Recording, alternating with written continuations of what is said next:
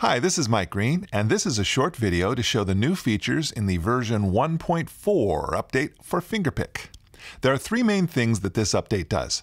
First, you can now stop notes from ringing out. We got a lot of requests for that one. Second, you can now decide for yourself what areas of the keyboard should control which things. And third, we had a bug in the capo settings where if you changed the fret position while a chord was playing, it would change keys instead of playing a different inversion. And fourth, we changed the word expression to intensity. And I can't remember why I thought intensity was better than expression, but there you go. It does the same thing, it's just a different label.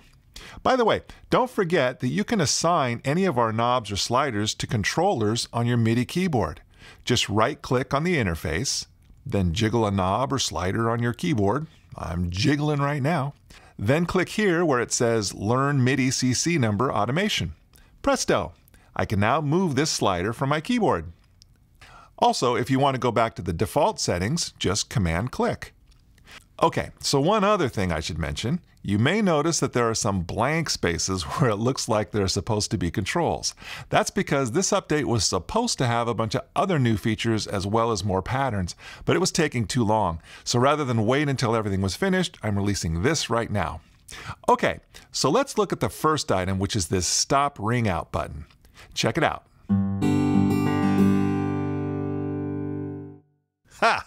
We got a ton of requests for that. And here I was thinking long sustains were a good thing. Now, if you go to the settings page, you'll see here where it says Force Fade, which is the same as Stop-ringout. Maybe I should have made them both the same name.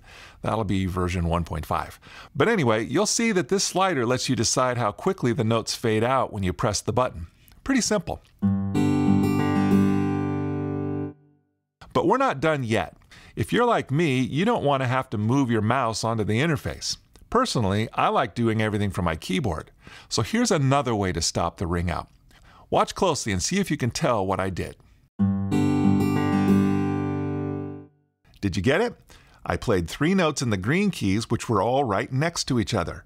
For some reason, I always like to do F, F sharp, and G, but you could do any three, or 4 or 5 if you like, as long as there are three notes chromatically next to each other being played.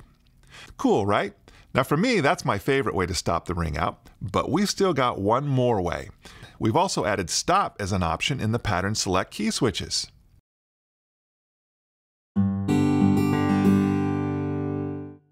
All right, so we can cross that one off the list of requests. Now, here's the second most requested thing. A lot of people have been asking if we could give an option to have the green keys on the left side instead of the right. Well, check this out. From the settings page, click this keyboard layout button. And now you can move the ranges wherever you want. Let's put the green keys on the left. You just drag them where you want, or take them off the screen.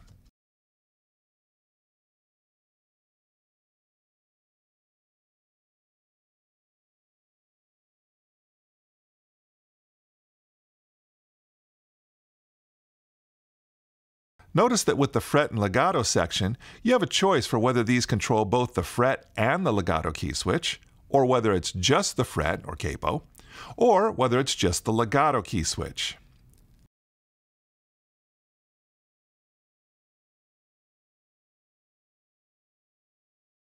You can also select here what size your keyboard is so that you can get a better idea of the range.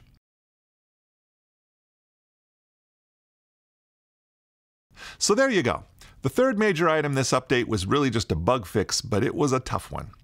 In fact, this whole update was way harder than I expected, which is why we decided to release this part as is before moving on to the other parts, which are tricky too. The rest of this should be done in February of 2019. Ha! Little joke there. Anyway, that's the scoop. This is all explained in the new manual, of course, but I wanted to show the first two features in a video because it's easier to understand them by seeing them in action. If you're an existing Fingerpick customer, this update is free, of course. Just download the zip file, which was the second link from your original purchase email. We've updated our server so that the zip file is now the 1.4 version. Download, unzip, then replace the instruments folder, resource container files, and the documentation folder, and you'll be all set.